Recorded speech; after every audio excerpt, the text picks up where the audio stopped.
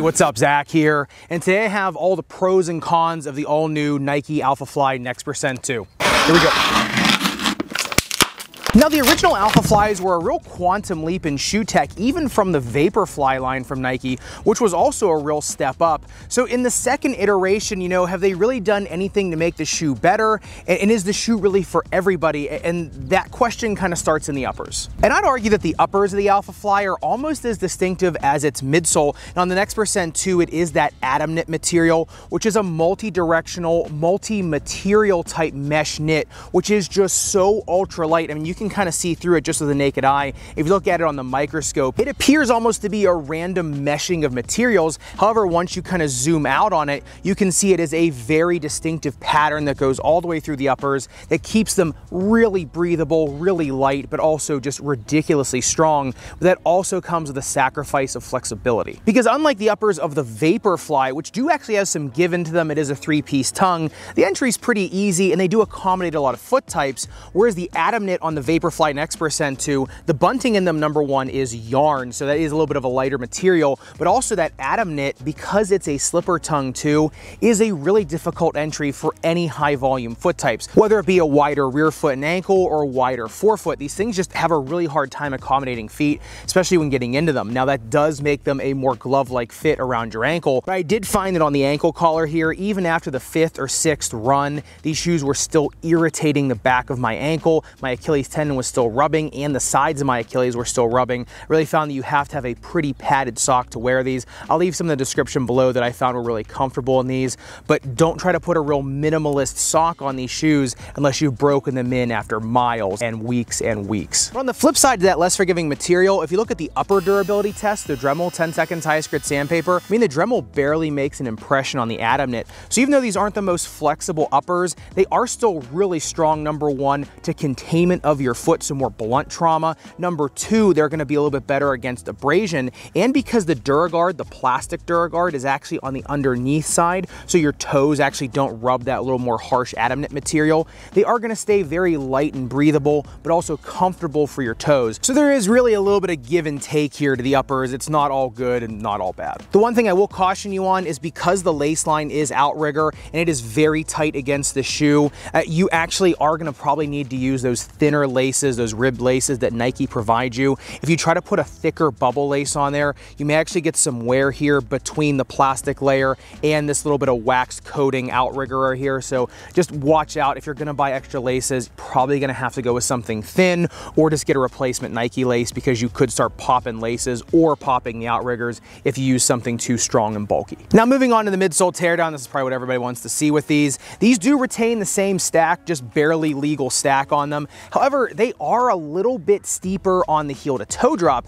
However, you really don't feel that much because of the Air Zoom pods in the forefoot and then the Pebex foam or Zoom X foam kind of encasing them all around them. But what I think is the coolest part of the setup here in the midsole is that you're getting that same 4-centimeter stack from the heel all the way to the arch for just a ton of impact protection for your heel, as well as going into these arch muscles. And you kind of need that because that carbon fiber or fly plate is going all the way from heel all the way here to toe. So you do need a pretty big stack of foam so you don't feel that underfoot and so you don't start to get really bad shock-inducing injuries. Now that fly plate is incredibly flexible in the Alphaflys, however, it still does give a ton of reverb. But the interesting thing is because you have this Pebex foam or TPU foam, which is what Zoom X is made of, it's more of a plastic substitute, but it also has a little bit better elasticity, is that you've got the Zoom X foam on top of it, and then you've got the Zoom Air pod underneath of there. So you're getting a lot of forgiveness in your foot, but you're also getting all that snapback and reverb. If you look at the jump height test, same as the Vaporfly Next% 2, 41 centimeters on these, and you really don't feel the reverb in these because the Zoom Air pods, especially if you're coming down midfoot or forefoot strike, you don't really feel that snap. It just feels very forgiving and very plush, but the shoe is doing a lot of work kind of almost behind the scenes for you, and you just kind of see when you really put them to work they do spring to life pretty good. And moving on to the outsole tread, this is actually my favorite part of the Alphaflys because they've made the tread base a little bit wider, a little bit longer set, so they're a little more forgiving for more striking types, which we'll talk about in a minute.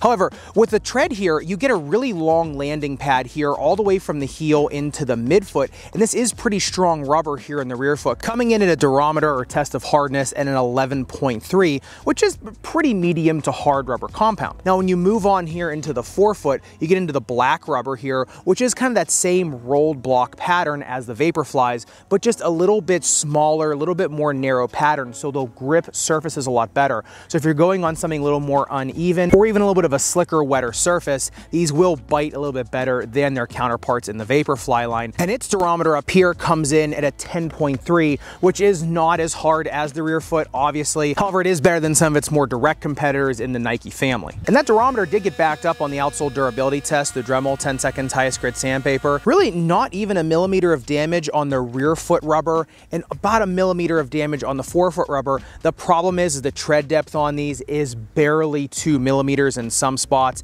and usually around 1 millimeter in most because it's that rolled rubber. So I would say if you are going to be taking these on more abrading surfaces, the durometer is a little higher. Yes, they are a little bit harder. However, if you do any type of shuffling with your gait or you're not a real smooth and efficient striker, these may start to wear down in different spots, especially if you are an only forefoot striker. And because the treads on these a little bit wider set, a little more rugged, they will do better on a larger variety of surfaces. So obviously they're going to do great on concrete or asphalt, but they also can do okay on a track type surface or shale. Just remember, the softer the surface, the less ground reactive force you can get into this shoe and the less performance you can extract from it. So they are going to do better on a harder surface. And remember, these are not meant to take turns very well. These don't cut especially well, obviously. They're much better on straights or very long, broad turns. On a marathon type circuit, not so much on a track type circuit. And talking about the fit of the Alphaflys, they're not as forgiving as they would appear with the real light uppers. You know, honestly, for any bit of a wider foot, these are going to be a really tough break-in. I had cramping in these in my normal size, even after a few weeks on foot. So if you are anything about a 2E or above, because you really don't want to be going up too many sizes in these because they are meant for more of a one-to-one fit, I probably would just look somewhere else or just get ready for an extended break-in. However, a medium or a narrow foot can just go true to size and they will fit pretty well. You know, they're not the best for ankle sprainers. The Atom Knit, yeah, is really solid. However, because it is a slipper tongue and you are sitting pretty high up off the ground, they are just not going to contain your foot if you start coming down really laterally on your strikes and you just don't have that stability. So if you are someone with chronic instability, you might want to look somewhere else. Now, I've got to say, in terms of foot ailments, these things have got to be the shoe of the year for plantar ball of foot pain specifically. Something like metatarsal stress fractures, capsulitis, bursitis, plantar plate tears, anything on the bottom of your foot, because the two independent units of Zoom Air on the bottom plus that fly plate, they are just so forgiving underfoot. And if you're someone that has more chronic shin splints looking for something that's just going to stop a little bit of that shock going up that tibial crest, these things are just phenomenal for that.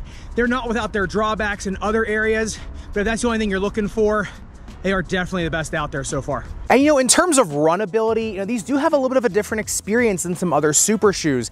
These are really meant to go the distance with you. They're not going to feel as fluid as something like the Vaporfly or even the Adidas Adios. They're just not that type of shoe. They definitely take a little bit to get used to. There definitely is a learning curve on these. And what I like about these is because they're a little bit more of a wide set base, heel strikers that are going long distances are really gonna find a friend in these shoes, just because, yeah, they do taper and they do kind of have that more aerodynamic backswing when you're in your swing phase of gait, so they are going to cut through the air better. However, because they're a little bit more wide set, you're going to just get a more consistent strike with these. So a heel striker, midfoot striker, and even a forefoot striker is going to do really well in these. And the reason these do so well over extended mileage for a rear foot, midfoot, or forefoot striker is because, number one, that rolling action you get from a heel strike or even a more posterior type midfoot strike, you're going to get that nice even rolling into your forefoot and into mid stance over strike and after strike. And so it is kind of giving you just a little bit more of a wide set, easier type rolling action into mid stance, which does kind of lower the energy needed to get to the next step. And in terms of a forefoot striker, like I said, because those Zoom Air pods are independent, and it has its own landing pad here in the forefoot with ZoomX foam around it. It's just so forgiving to every single muscle and bone in your forefoot that it's kind of hard not to get a little bit more of an energy type advantage over time in the Alphaflys versus even something like the Vaporflies. And remember, the Alphaflys just aren't meant for short haul flights. Think of these as kind of like an Airbus A380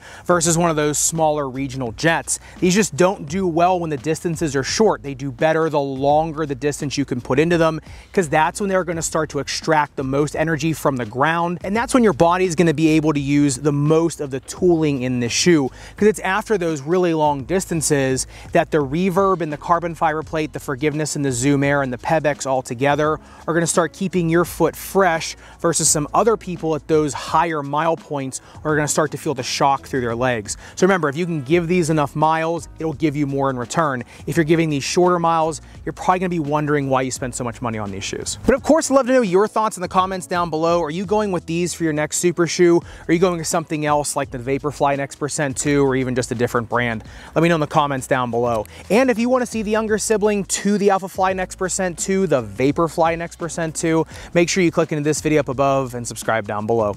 Respect your rubber and foam. I'll see you in the next video.